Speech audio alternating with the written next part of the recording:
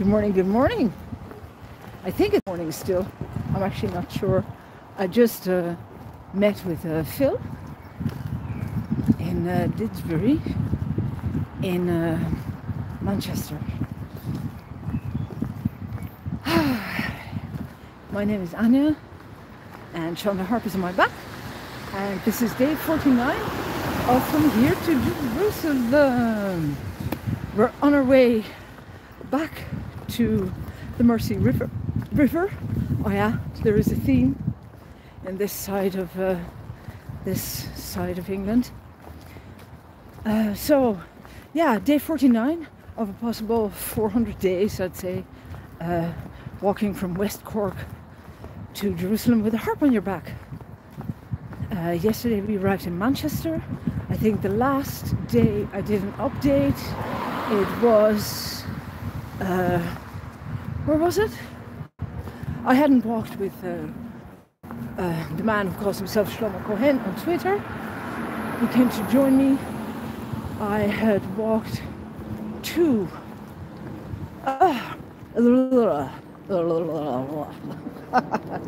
so I'm in England anyway, it's North England, and we're heading for, good morning, we're on the Trans-Pennine Trail, before the Pennines still. Where was I? Oh yeah, I had like a ditzy morning. I couldn't remember anything, and I was on my way to good morning. How are you? I was on my way to meet with my friend Mary Leslie. I spent some time there. I think I'm gonna go onto the street, like all this. Thank you. I was trying to get. Sorry, I know, like I'm really broad. I was on my way to. Where was I? I remember I did an update along the Mersey somewhere, and I lost my way. That's right. I was walking to Mersey that day. So Mersey, yeah, and what did I do? Mersey. Sorry now. Oh my God. Are we going? Yes, we are. Yeah.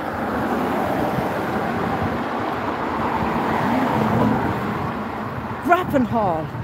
That's what it is. I was on my way to Grappenhall, which is where Mary lives with Morris. Now, Mary and Morris, I got to know on the Camino as I'd finally gotten to the Pyrenees, and I was waiting for a new harp bag, and then I ended up walking with them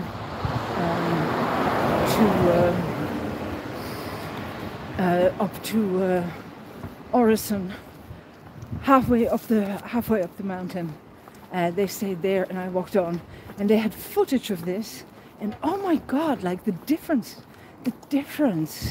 I was still that really angry 40-year-old, and now I'm 52, and I'm walking to Jerusalem. So yes, so I'm in England. I was walking to Grappenhall. I stayed an extra day in Grappenhall and walked the next day from Grappenhall to Mersey. That's it. I've got it. Okay, so that day I saw, it was really interesting because the walk between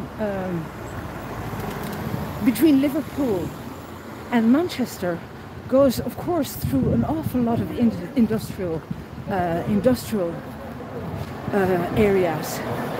One of the things is that you come to from Spike Island, you go along the Helens Canal, which is the first industrial canal that was dug in, that was opened in 1757. I mean, can you imagine?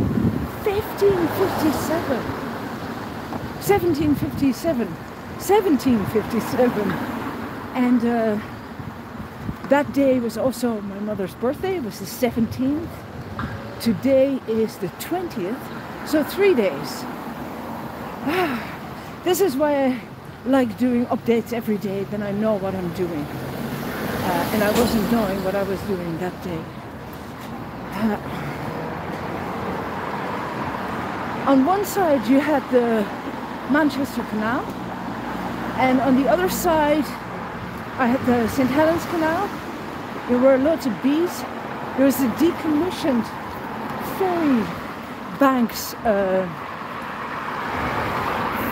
ferry banks electricity, I don't know how you call that, where they created electricity, which was decommissioned in 2015 because it was still going on coal.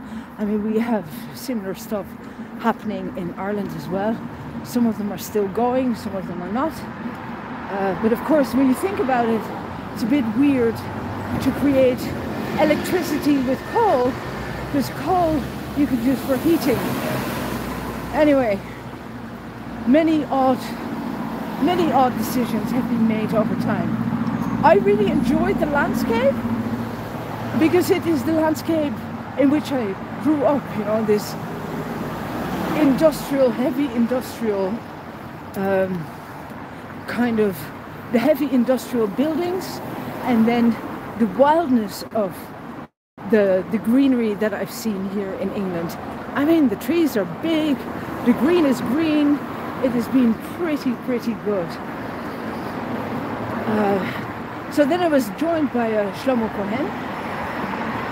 That's not his name. I'm sure he has his reasons. He explained it to me why I'm not like pseudonyms. Fine, I get it.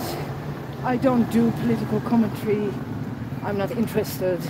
So it's what it is. He told me extensively over the period that we were walking together about all his 9 Caminos, and yeah, he wasn't really that interested in anything that I had to say. I don't know what he took away from it. It's always nice meeting another pilgrim. I just, you know, he was telling me that he thinks he might be autistic. Maybe not, I don't know. He's very focused on the whole Camino walking, which is fine as well. Yeah, which is fine as well. I just have my questions about constantly walking to the same destination. And I think what was very clear is that one lesson I had to learn the hard way walking to Rome was humility. And he says he will do one more Camino and then he is going to stop. I would think that he could really do with walking to Rome. That's really all I'll say about it. No, nice man. He did the Camino Angel thing. He came with lunch, packed by his wife. Processed bread, processed sandwiches. Oh yes, we're in England. He told me about his family. He told me about his wealth, about all the achievements. And here we are listening to people working. And you know, the ambitions are the ambitions of, I don't know. I wish I didn't get as he pushed a few buttons for sure. How are you? Lovely flowers. I wish I had more patience for it. Because I'm sure, you know, I know that we are all on our own journey, but I found it hard. There was a lot of prompting, there was a lot of let me finish talking, and there was no dialogue. I think that was the biggest thing. You know, you come and meet another pilgrim. That means that, you know, and I know all pilgrims have their stories, but like an exchange would be good, a dialogue would be good. And saying a few times like, oh, I'm sorry for dominating the conversation. You know, I'm a great talker as well. He had no interest in anything that I had to say. Okay, now here, we're back at the Mersey. These were the first foxgloves I saw them yesterday. I finished walking here yesterday to go into Manchester, and I'm going to go a bit further down now because I'm heading for the airport. So I still don't know really what the point was of us meeting, but I'm sure I'll figure it out, you know. Maybe it was just a test of my patience and I needed it, and he was lucky because I was staying in Grappenhall for a few nights. I was walking with just a harp and nothing else. I didn't have to bring anything else, and I didn't. I brought the harp. He also had no interest in the harp whatsoever, and like, after all, like, I am the pilgrim who walks with a harp. It's important for me to play every day, because why else would I carry the darn instrument? Sean, there you go. I know, I love you too. But you know, now I know a lot about his life. So I suppose it's all good. From where I was coming from, like, after trying to ask some questions and trying to have a conversation, I just gave up. I let him talk. I let him apologize. You know, I thanked him very much for what he came to share with me, which is only fair enough. And then he was asking me, would I go? Oh, doggo! A beautiful doggo. Hey, beautiful. And I thought, yeah, there was more going on that day. I hadn't spent any time with Mary yet, and my friend Celia Bartlett was on her way, who walked into Rome with me 4 years ago, and I needed to go spend time with them. So I could honestly say that you know, it was time to split ways. I think he did call me the next morning, but my phone is always off. I don't really answer the phone when I'm walking or when I'm spending time with other people, you know. That's just the way it is. I sound really sour about this, I think. I'm not sure. It's not meant in that way. It was just, I was more baffled than anything. Because it's all time that we have on journeys like this, all the time that we have with other people is precious. It is truly precious. Look at this, isn't this stunning? The River Mersey. It is flowing, and it flows pretty fast, actually. I don't know if you can see it. I saw geese here yesterday as well. So, yeah, I went to, it was Celia's birthday as well. It was my mother's birthday. I didn't get to speak to her because I was really scattered that morning. And then in the evening again, and there was so much happening, and I was trying to catch up with social media and trying to figure out where the route is taking me.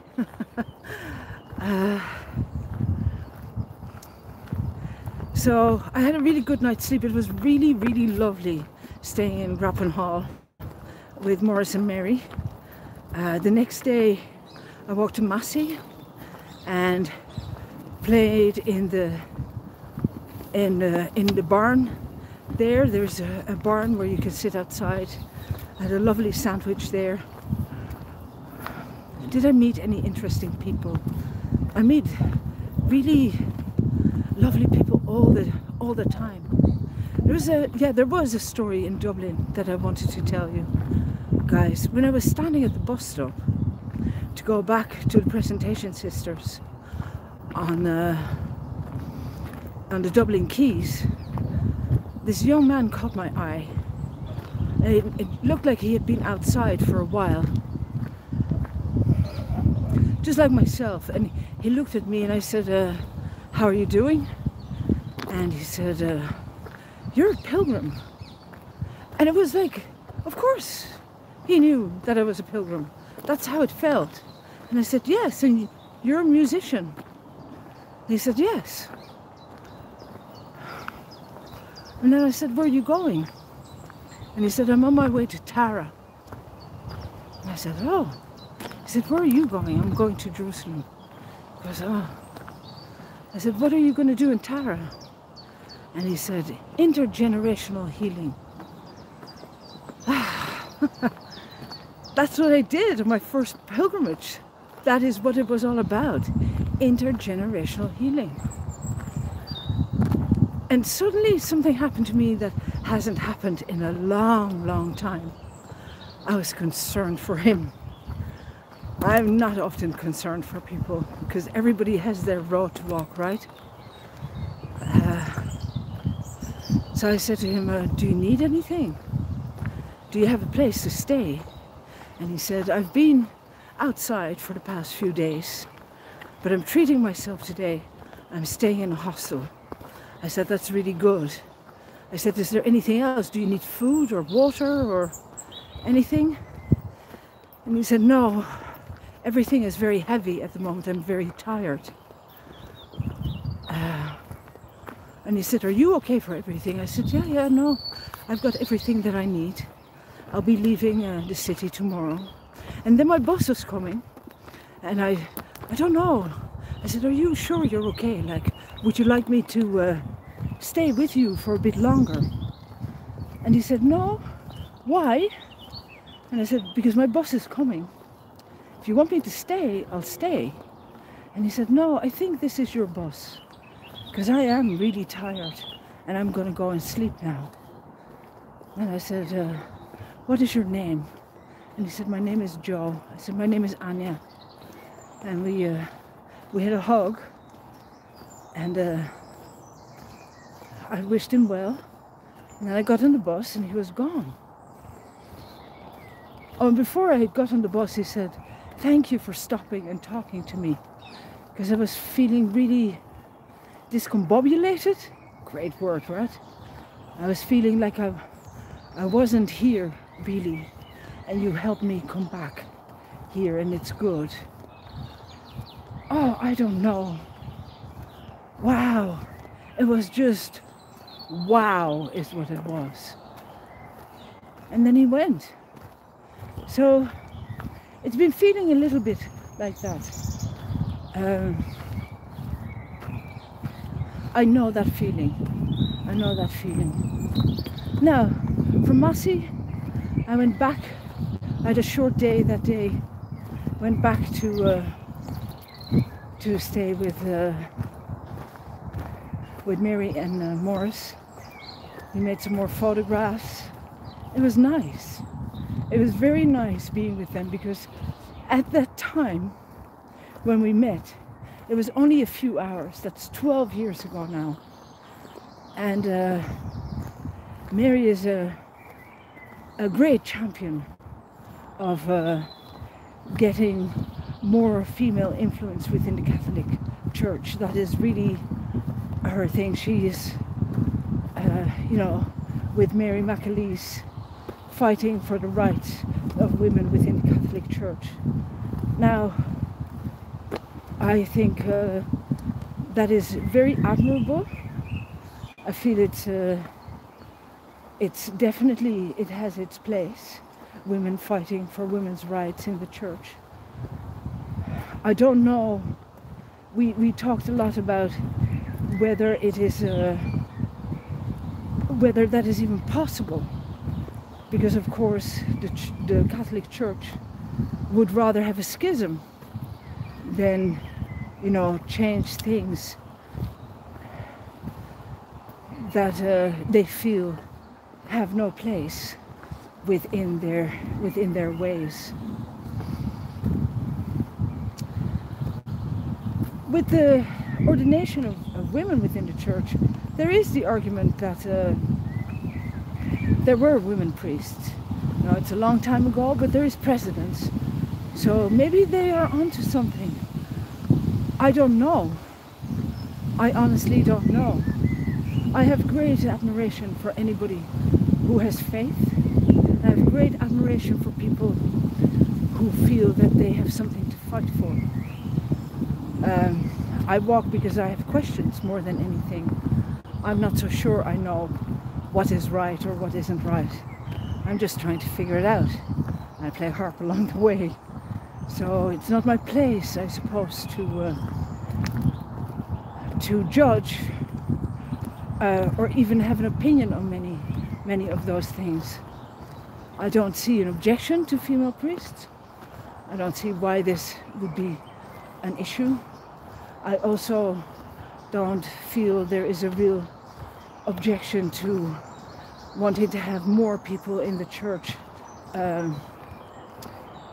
dealing with sacraments if they were married. But, you know, you could argue that I don't know enough about it. It depends on whether we believe that it's okay for the church to contract the way it has. And it also depends on what we believe that the church is. I have no answers there either. So those are the things, you know, while staying with Mary, I've had, she's given me some things to think about again. It's always good. I think all of that is always good. Now, so then yesterday, Morris dropped me off back at Mersey, and I've been walking along the Transpennine Trail towards Manchester, and Shlomo Cohen sent me a message saying that it was very dangerous walking into Manchester. And I think this is where my objection is. I went through this process walking into Dublin. The thing is, if we have fear like that, we have no business being out on the trails that I walk, the type of trails that I walk. Cities don't put fear into me. Alternate realities do. I don't carry weapons. I have no need for them. I come in peace, and I don't attract trouble. I don't. I don't have to. I sing songs and tell stories. And I object to this spreading of fear. There is no need to have fear. The world is what it is. Of course you have to be cautious. Of course you have to pay attention. But you should never have any fear. Because nothing can touch us unless, you know, it is meant we are on the wrong path and we're doing things that are, I know this is controversial, but in my world, things don't happen just like that. There are no coincidences. There are no coincidences. If you put yourself out there in really weird places at the wrong time, you know, you might end up in trouble. But during the day, walking into a city is not a dangerous place. I don't judge people on their backgrounds, on their race, on their nationality, on their religion. I don't have to do any of those things. I don't have the, and therefore I don't have to have those fears. And as well, especially men saying these things to women, it is patronizing to an extent that I feel is not really acceptable anymore. I'm not going to pick a fight over it, but it is what it is. And I thanked him for his concern, and I told him that you know, I've walked into many a city, some of them considered to be very dangerous, and that if I had fear like that, I had no business being on the road. And he took that point, so we're all good. the walk was really lovely. Crossing the M60 was the hardest thing that I did yesterday.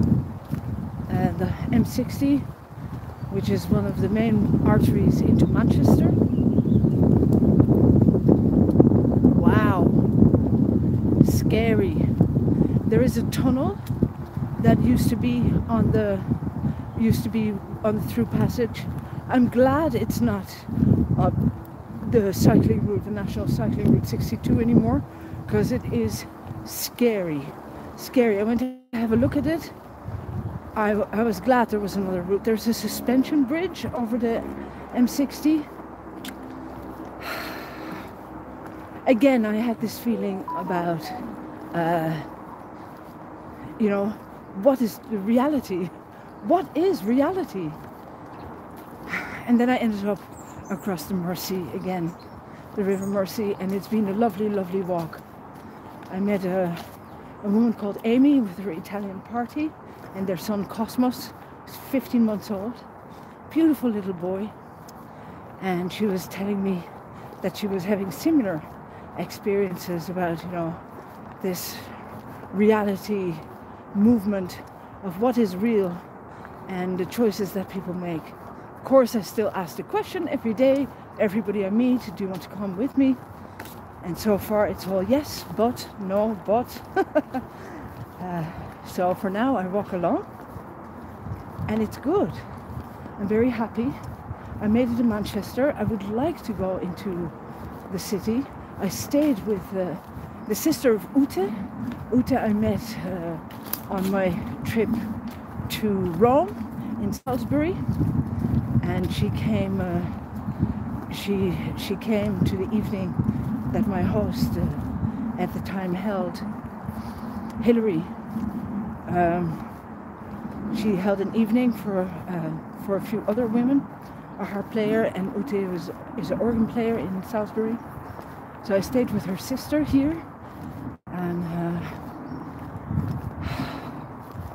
Manchester feels really nice. It's another one of those really, nice cities, quirky. Today I met in the morning. I met with another Twitter follower, Phil. Phil studies, teaches lectures on, he's quite young actually, lectures on medieval pilgrimages to Jerusalem. And we had a very, very interesting conversation about the routes to Jerusalem. He had some really useful information, and